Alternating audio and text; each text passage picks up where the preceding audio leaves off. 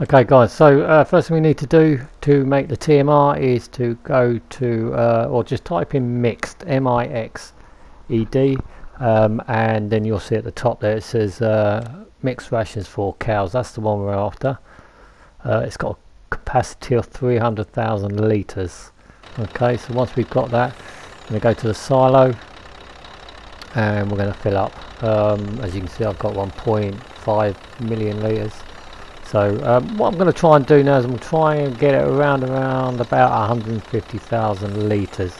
Okay, now the actual mixer itself requires 40% silage, 40% hay and 20% straw.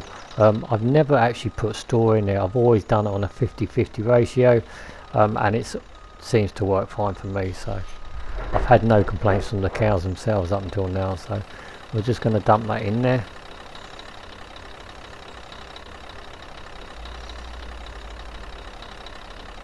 Now my particular cow pen itself doesn't produce manure or slurry. It's purely just for fattening up the cows over the years, because I'm actually on seasons on this particular map. Yeah, I do know that putting straw into a pen can make the difference between whether they produce manure or not. So if you don't want manure, then don't put straw into the cow pen. And they won't produce the manure.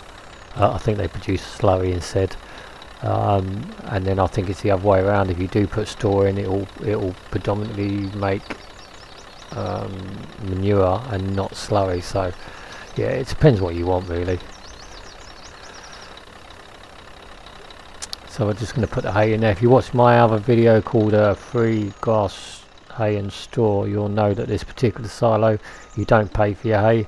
So yeah, there's no point in having all the aggravation of cutting the grass and tedding it, especially on seasons, because on seasons you can only make hay during the summer period plus the first week I think of autumn. So yeah, I mean that's normally your harvesting season as well, so it's a lot to be doing, plus all this making the TMR for the cows. So I mean this way here I'm making a shed load of TMR now in the earlier times, and then it's got me there for the rest of the year now. So simply we're just going to back up now onto this outlet pipe.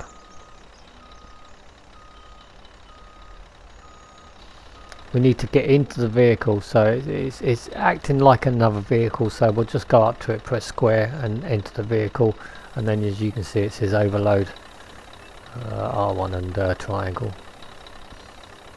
and there you've got it, 300,000 litres of TMR, as easy as that. It has a little gauge on it as well,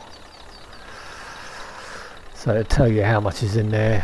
So if you've got a smaller trailer, it will let you know how much is left. But as I say, this particular trailer, which is the RYC 120, it has a 300 litre capacity. So if you can have a look at there, you can see that my cows for the whole year are going to require just over 600,000 litres. It's quite a new pen. They're quite young cows. They're still newborns. They're only 0.6 years old. So by next year, that's probably going to go up to around about 900,000 litres for the year.